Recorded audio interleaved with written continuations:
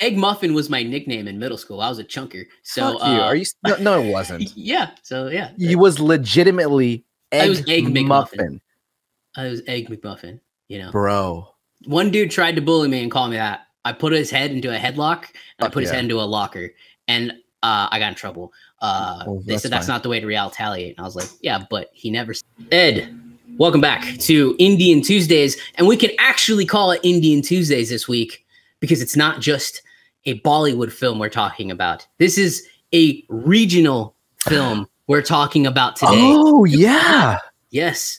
People have been in the comments saying, oh, you guys are more, all you guys watch is Hindi films. Well, that's what's widely available to us. Exactly. Also, we're not watching one today. We're watching one that's been requested for a very long time, especially in our current iteration of mystery and thriller. I don't think I would put this in the mystery. There's some suspenseful parts. Anyway, that's not the point. We're talking about Super Deluxe. The incredibly long.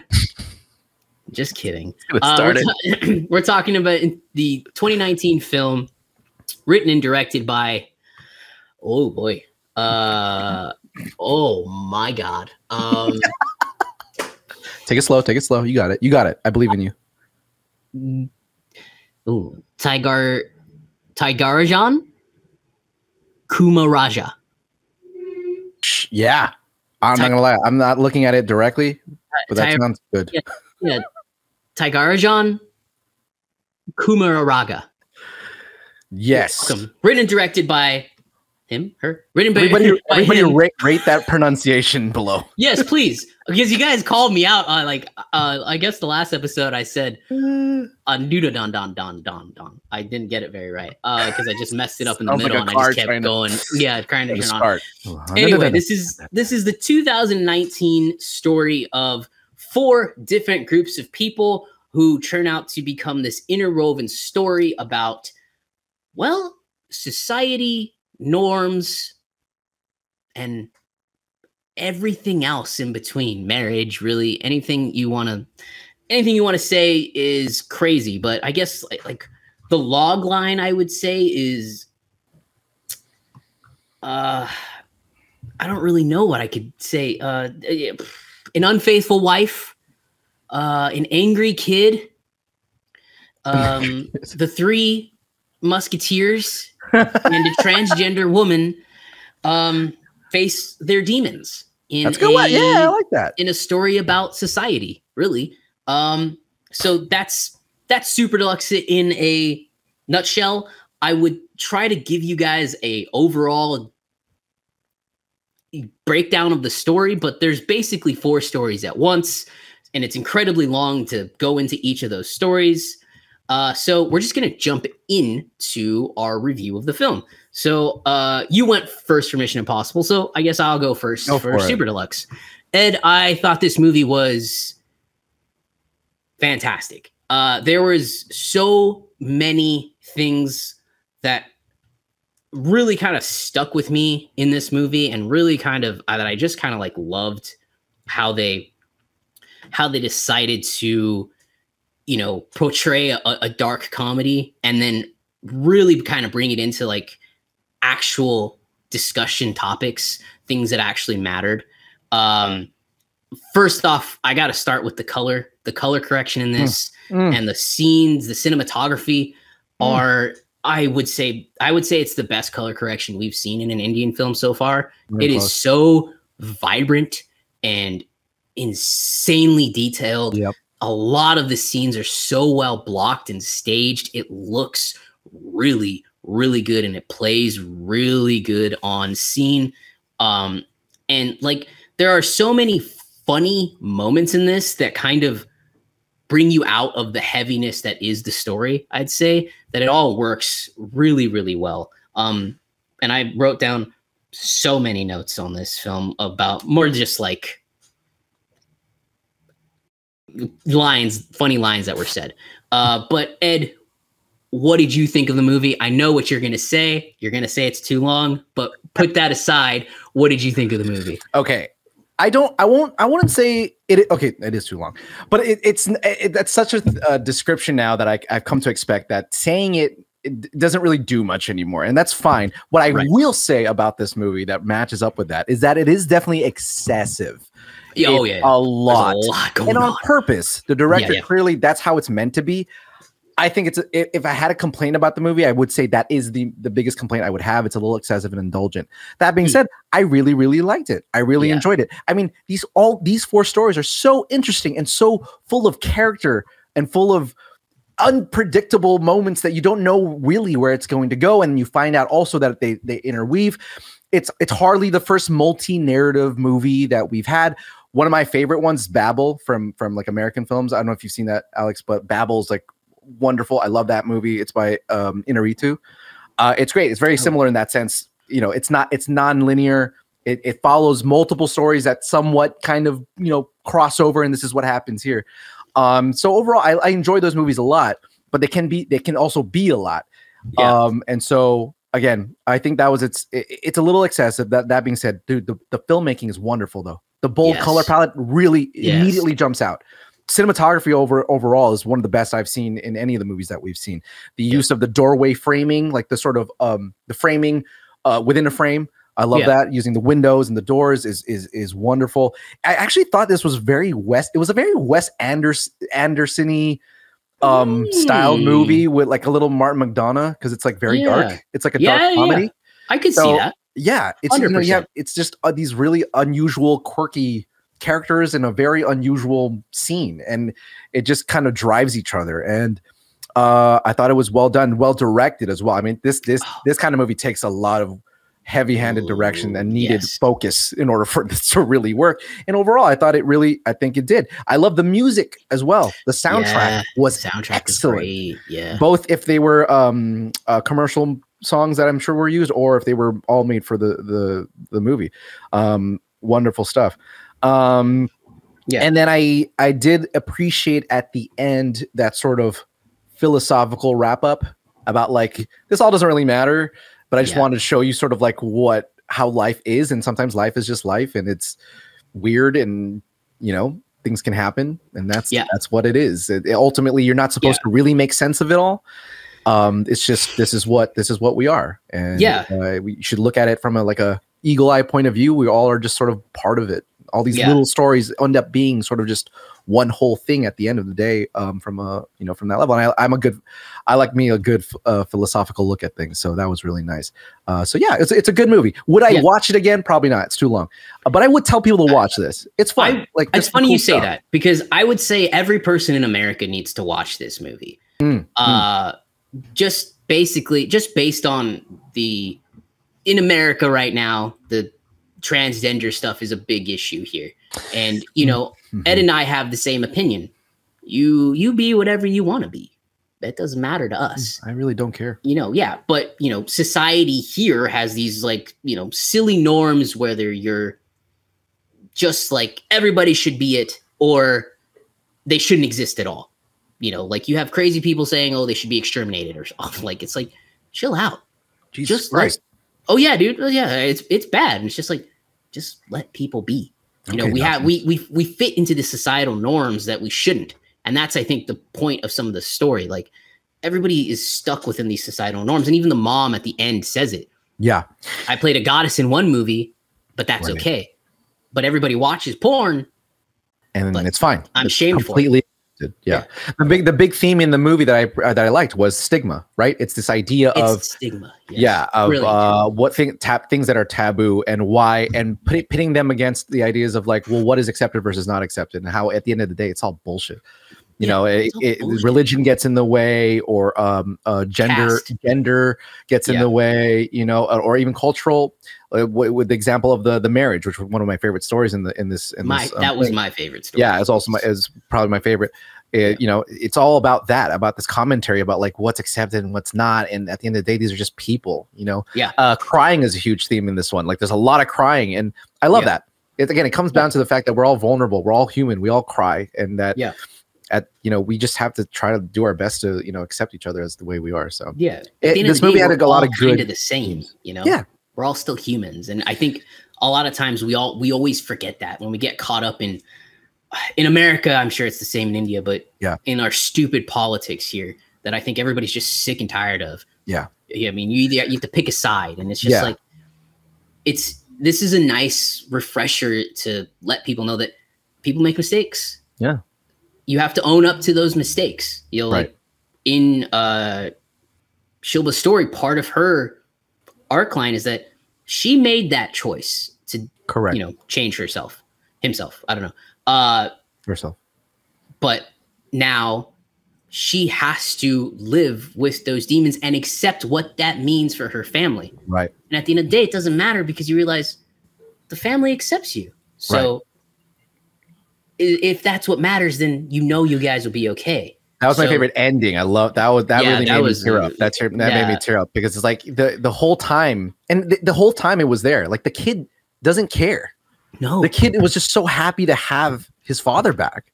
Right. In whatever form that was, it didn't matter to him. And he was so blinded by how society looked at him that he completely forgot why he was there in the first place. And so such a simple story. And yet, like at the end, the fact that he realized it was such a great, powerful message. And that's one of the things I really appreciated about this movie, that people, at the end of the day, like the magnitude of your problems and the context around them doesn't stop the fact that we all understand what adversity is and what problems are.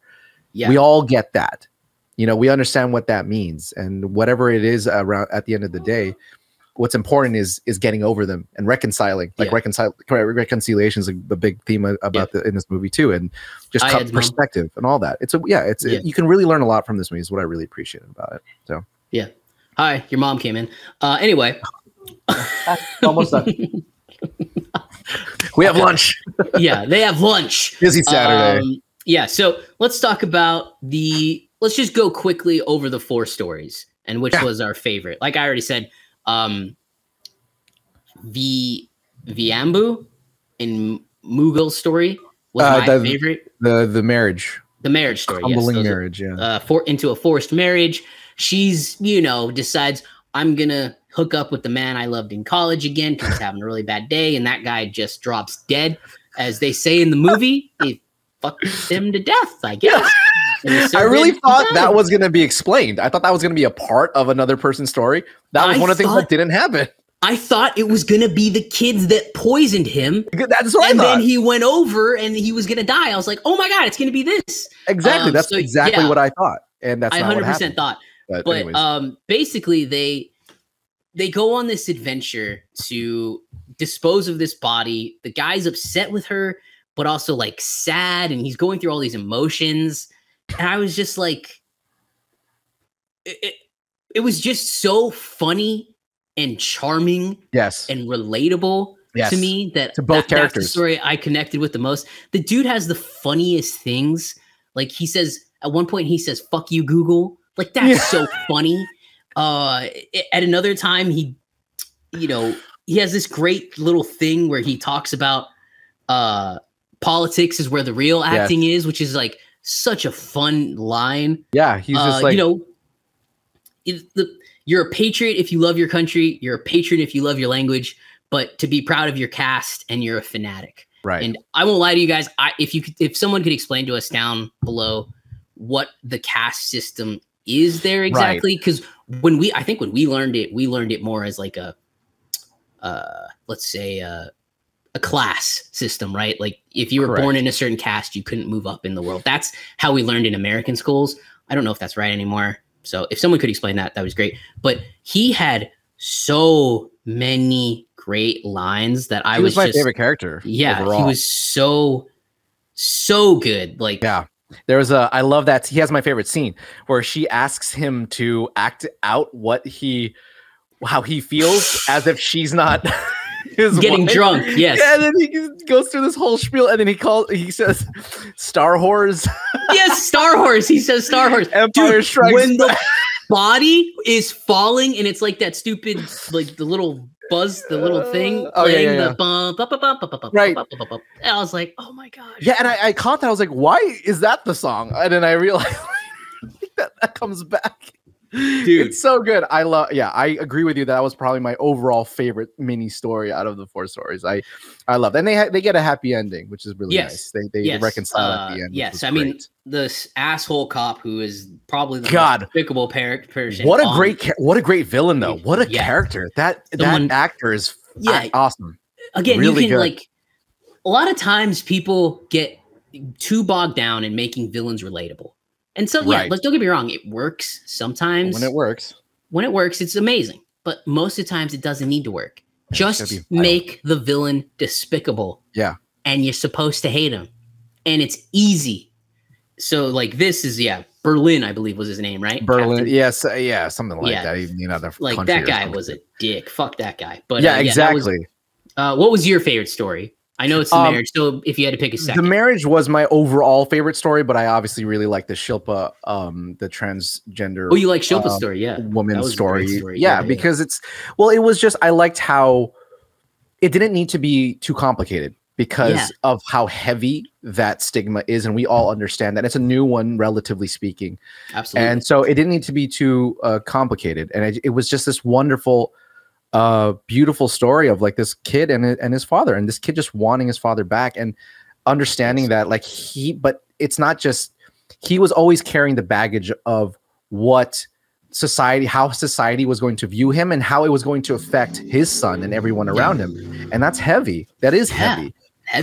But just the innocence and the endearing nature of the kid just not even giving a shit was just such a powerful message to me. Yeah. Just the idea, like, look, not everyone is going to accept you, dude.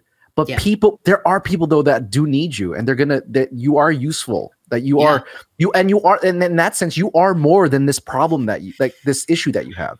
Right. This is just one part of your life, and you will have to deal with it. But there is someone who does need you for other reasons, and they'll love you for who you are. It doesn't matter to them. Yeah. What a fantastic, especially nowadays, right? What a fantastic message. And that one really hit me hard. And so and the other stories were good too, though. I will say the TV story was just like, ended up like being like, what the fuck? I mean, okay, fine, I guess, but you don't really learn anything from their story. It's just there for more or less kind of comedic relief. I think, I don't know, maybe you had a different response, but the TV story was just like, okay, what are these like young 3 horny guys just like trying to get a TV? I like that they end up being the demise of our favorite villain, but overall it's just like, I guess it's fun. I don't know. Are they there to be the demise of the villain? Are they there to interact with an alien? The alien scene was weird. But I think I kind of understand it. It's basically because she's, the boys are being rude to her, treating her as she's an alien because they call her Northie. And I'm obviously that I don't know if that's racist, but it's clearly not right. And it turns out she's just wearing an outfit and they're judging her. Right. They don't know her and they're judging her. Right. Everyone has their right to live the way they want to live, blah, blah, blah. But they still are casting judgment on her. And then she, shows them who she really is. And they like learn a lesson that like, oh, I guess we don't really know that much. We have this limited knowledge that we're dealing with. Yet we're still casting judgment on and interfering in other people's lives. I think that was the point he was trying to get at. I think you're right. But at first, it took me a second to realize it because at first I was like, wait, what the fuck just happened? Is that an alien? Is she an alien? Wait. On one end, I kind of like it. Like it's a bold choice, and I kind of like salute the director. Yeah, no, it's a bold choice. I thought we were gonna get like a cut back to the kids sleeping in the rock. That they were still asleep. I thought that's what we were gonna get a cut back to. Right. Also, but no, they stuck to it. Just an alien. Egg Muffin was my nickname in middle school. I was a chunker. So are you? No, it wasn't. Yeah. So yeah, he was legitimately Egg McMuffin. I was Egg McMuffin. Bro. One dude tried to bully me and call me that. I put his head into a headlock and I put his head into a locker, and I got in trouble. They said that's not the way to retaliate, and I was like, yeah, but he never said it again. So yeah, exactly. You're not the one having to being called Egg McMuffin. That's terrible, though. I'm sorry they had to be called that. Fuck that guy. But good for you. When they called him Egg Muffin, I was that like boom, just like fucking hilarious. Yeah. oh no, it's coming back. I didn't know that was a popular nickname for people. Egg McMuffin. Okay, sure. Yeah, it's El Paso. Kids aren't inventive there. In India, I guess. Oh, but yeah, well, yeah. Everybody that grew up there is still there. So I mean, yeah. Anyways, yeah. I mean, TV story. When you get to that point, I can justify it. But other than that, I felt like they're just there for comic relief because they did have some really funny moments. You did need how horny they are. Yeah. The whole hit the beginning sequence when he's at the rental house or like the place where they buy the DVDs and he's like trying to put a guise of like why they're really there and he just whispers the abort. That's like every kid does that. Like that's so like, good. You know, it's so good, dude. When he finds out it's his mom on the TV, I was drinking water and I almost spit out my water. I was like, what is happening? I did not expect this film because I think at that moment it really kicks into gear. Yeah, obviously, yes, of course. And just when he opens up the fridge and the body's in there, and he goes, fuck. That's a really great scene. Says, fuck. Yeah. Oh yeah, the stupid bratty kid. Yeah, it's so good. That whole moment, putting him into thing. Anyway, it's such a quirky movie, man. It's just like there's so many moments that are just like, what? Okay, that keeps your attention. Quirky movie is very, very, very good way to put it. And then we have the final story, which we haven't touched on yet, which we should just before we give any more thoughts about it. Which is, I think it's Leela's story. That's the mom's name.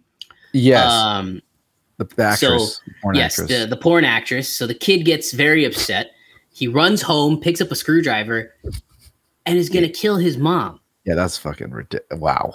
And like, I mean, look, hey, it's a societal norms there. Oh, that's what I'm saying. I'm sure it's real. So like, and a, like disgrace of the family. I mean, look, think about Drisham. They recorded that video and they went and killed the kid and look how far they went for that to protect her privacy like that. So Jesus Christ, that's but like he doesn't even want to like do it discreetly. This motherfucker's about to just do it in broad daylight. I was like, God damn. Okay. Yeah, it's crazy, but maybe it's real. No, you're all I know. I actually liked the TV story a little bit better. And then the Leela story, I think that was about faith and questioning faith and religion and like maybe organized religion, I think is what I took away from it. Like she has that great line to him where she says, would you still have this faith in, I believe it's Christianity is what he turns into. If you were holding on to a teddy bear instead of this statue. Right. Because he finds out that Shipla actually lived the same exact way. She held onto a rock. Right. So it wasn't just him that was spared. And it's just a rock. Yeah. So, and he basically denounces his faith and he's given riches. Right. So that story was good. What did you think of that story? In your opinion? I do think that if any story could have maybe been cut down a little bit, I think that could have been the one, just because I felt like it was at some point I understood what it was about and it just kept kind of going back to it. Yeah. And I was like, but I need like something more in the story though. I get it, but it just wasn't, it wasn't saying as much as the other ones were. It wasn't the most powerful. Until the Shilpa reveal, and like that was really powerful, obviously. But that just that's at like right at the end, and it's just like by then I was like, I don't know how much I'm getting there. Yeah, because it was just a lot of like, it was just a lot of like lunacy for so much because everybody was so distraught in that situation because he had stabbed himself and he didn't know if he was going to live. Yeah. So it was just the dad praying so much. So, and there was funny parts where the politician records himself doing something good because you have to record yourself, right? Right. But yeah, I do agree. It could have been cut down a lot. That one had the least dynamic, that one just felt like it was so just like high intensity the entire time, and felt like I was already kind of understanding it halfway through. I was okay, it wasn't, but I basically said, our viewers probably will disagree with this, but I was like, oh, they're basically retelling PK sort of, but in a that's a good point. A shortened way, since we had gotten the mastery that was Amir Khan and PK, I was like, okay, I get it. Maybe we should just, let's go. Cause to me, that was the least well-served version of I agree. And I think I actually stories. what I would have preferred is if they had took some more time to do a little bit something more with the TV story. And like Alien, because like as weird as it was, I was kind of down for it. You know, I was like, okay, well, what else? What else you got? Like, I don't know. Like, I think that could have been a good. You know, and the alien is the one that makes the point at the end that like, hey, we're all just humans. We're all built from the same molecules and shit. Yeah, exactly. So, you know, and I like that. So yeah. Okay, so we got all that. What else you got from this film? Things you would take away besides that Leela story? Again, it was more just like, look, when you do a multi-narrative story, you're going to come with some convolution. You got to figure out a way to make sure that the audience is engaged throughout your, you know, you're jumping around in these stories. And I think for the most part, it did a good job. However, at times I did feel like I wasn't sure where it was going. It felt a little disjointed. And a little indulgent, you know, in the whole idea of it. But yes, again, there's more than enough great filmmaking here for me to have just been like, that's fine, whatever. But it does suffer from that for sure a little bit. Again, it makes me not want to watch the movie. I don't think I could watch this movie all the way through again. Right. It makes me feel like, man, I really could have maybe watched these all as smaller stories, you know, encapsulated stories. I think I would have I think this movie could have been better as like a show. That'd have been cool. So like in one episode it ends, and then in the other episode, oh, that's the guy from the last episode. Yeah. And a little bit more yeah, bite-sized thing, but I get it. I get why this. I don't think it works fairly well as a movie, but you know, not perfect in that sense. But other than that, again, just really great filmmaking, man. It's really wonderful. Again, I think good messages. Talk about the filmmaking again. It's just so well done, and it makes me want to see even more. I think this was in Tamil. Tamil? Sure, Tamil. Yeah, Tamil. Sorry. Yeah, this is a Tamil language film. So it's and I'm starting to hear the differences. Yes, I'm definitely starting to. I was like, oh, that's absolutely not hear the difference. Yes, yeah, it's definitely different. I was like, oh, I'm learning that. I'd like to know more about if you guys can help us out. Like, what are the major differences really between Hindi and Tamil? That would be great. That'd be kind of interesting. Yeah, not like specifics. You can just be general. But I was starting to hear it just intrinsically. I was like, oh, that's not Hindi. Like I can feel the differences. That's pretty cool. Yeah. But to our knowledge, or I guess our credit, we have said the wonderful RRR is some of the best filmmaking we've seen. That was also Tamil language. Yeah, see, that was my first one. I didn't even know. Yeah, like, and we're talking. Yeah, right. We had to watch it in Hindi because that's only what was available to us. Right. We haven't seen it in the original language. So that is a Tamil movie. But it's a Tamil movie, and if I got to thinking as I was watching some of the great cinematography and everything, is this? Should we be checking out some more Tamil films in the next few weeks? I think so. You know, is the filmmaking as good as these films? It'd be nice to finally start seeing those differences. Yeah, and cool.